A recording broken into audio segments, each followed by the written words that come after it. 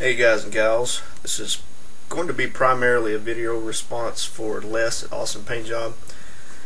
He asked a while back if anyone had some suggestions on a paint storage unit for his Vallejo paints. So this is my response to him.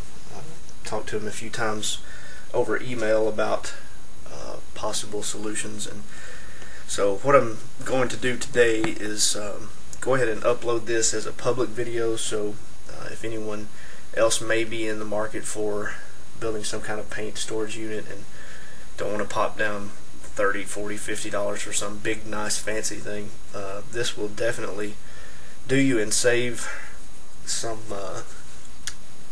room on your desk. So again, this is just going to be a small mock-up. I'm not building a big fancy nice display that's 14 feet wide and 12 feet tall. It's just going to be something real small, and then you can scale it up however you need to. So what I'm using is 1/2 inch MDF. I have this 1/4 inch MDF that I'll be using for spacers, and then this 1/8 inch MDF will be the backer. So first off, what we have are going to be the two sides. We have the right side, the left side, and the top. And each of these are 2.5 inches in depth. So, if we're doing this number here, we got the top and the two sides.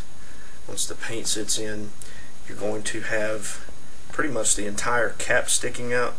And Les, I know you said you like to paint the tops of your caps to be able to see the color, so that's why I chose that depth. So it doesn't matter how wide or how tall you make it, as long as you keep the depth at 2.5 inches. That leaves plenty of cap room and gives you plenty of ability to grab each individual paint instead of having to fumble around to try and get it out. So we got our two sides, we got our top. Now for the shelves,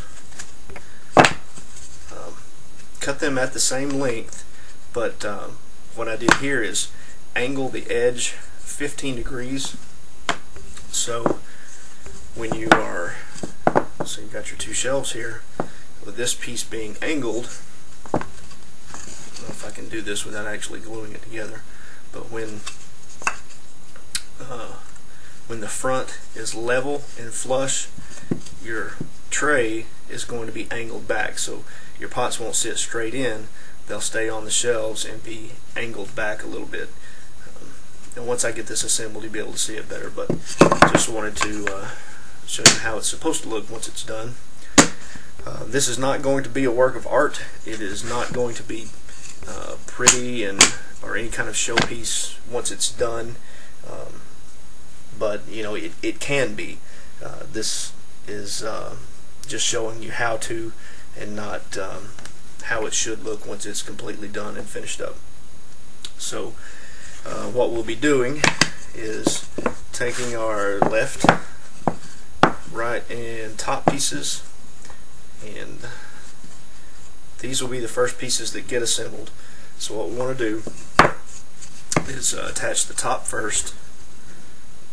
So what I'm going to do is put this on, and I've made a spacer to give me a fairly accurate representation of how tall the paint pots are going to be, or paint bottles, excuse me. I'm using that Games Workshop jargon again. So you can see that gives you plenty of room. There's still some flexibility inside, so you're not trying to cram it into a space that's too tight, but then it's not so loose that they'll just flop around everywhere.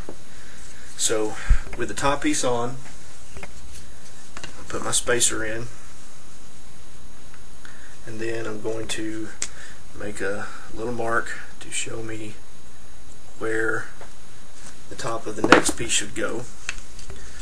So we would stick that in just like this, and then do the same thing again.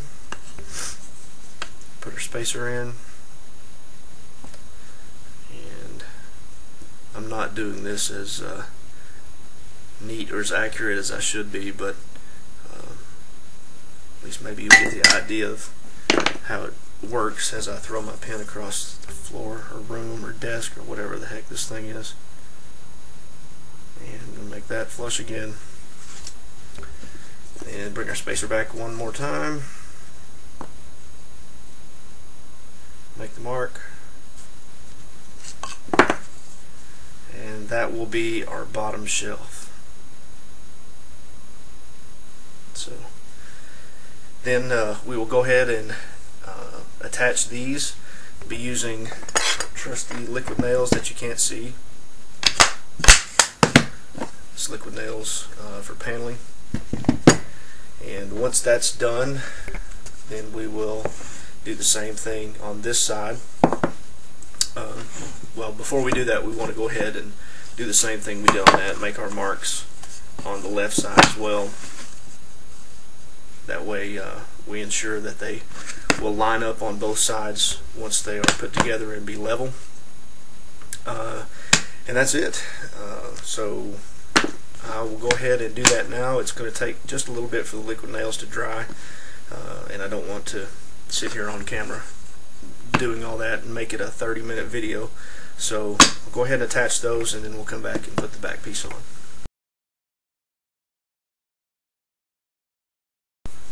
Okay, so I can't remember if I said I would be back to put the back on or I'd be back after I put the back on. So it's been a little while, and I actually feel a little better now, so I don't know if you can tell the difference, but I can tell I feel a little better, so that's all that makes all the difference in the world. So yeah, the back is on, and this is our finished product. Again, this is just small scale. It's not meant to look good at all. You can see there's some gaps here from where I just quickly cut the wood to give a demonstration of how it's supposed to look once it's done. And big gap here. Not really worried about it. Just trying to show you how to do it, not how to do it perfectly. So with that done, we'll take a few of the bottles, put them in. How many more bottles I have here handy? Oh, hey, look, it's me. You can't see me.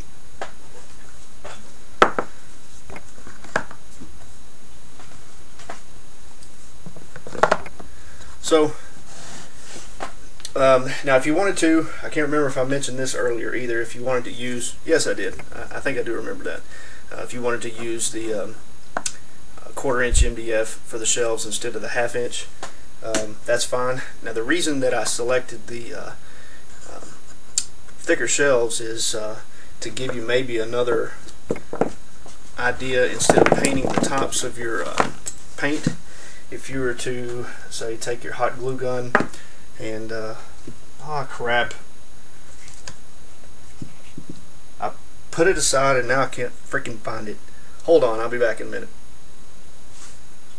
Okay, I'm back. Sorry, being a little absent-minded today. Can't remember where I put things. What I have here, 2 little bits of sprue. So let's say we have our paint going in here. It's going to be royal purple. So I'm going to take some hot glue, just a little dollop, put it on here.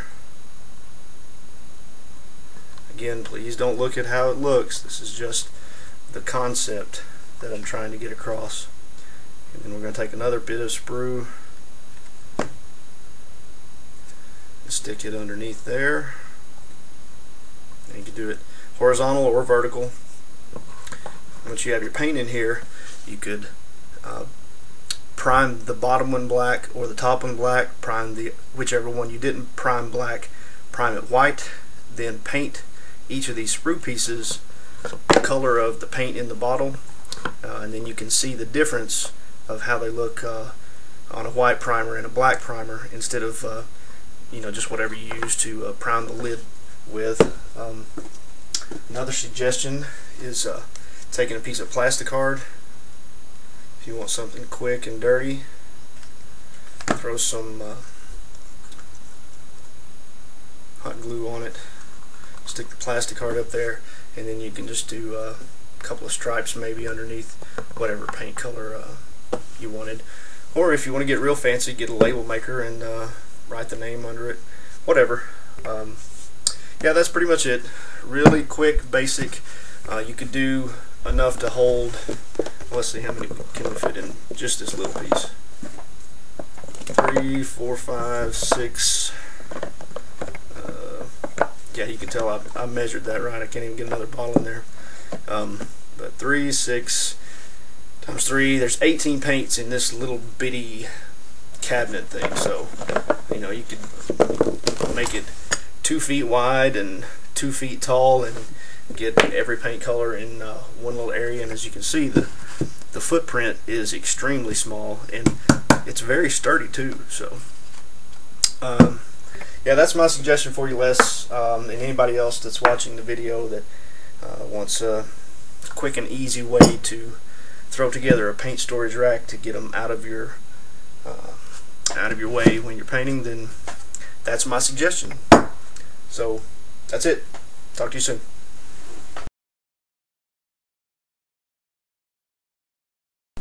Evidently I was mistaken when I said that that was all and I was finished. Went back and looked at the last video and saw that when I was talking about the footprint, that all you could see was about this part.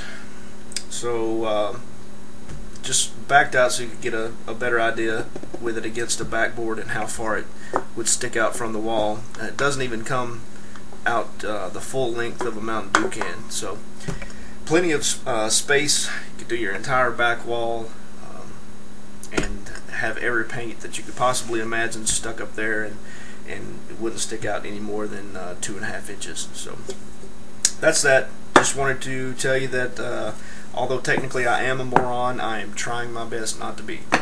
Talk to you soon, guys.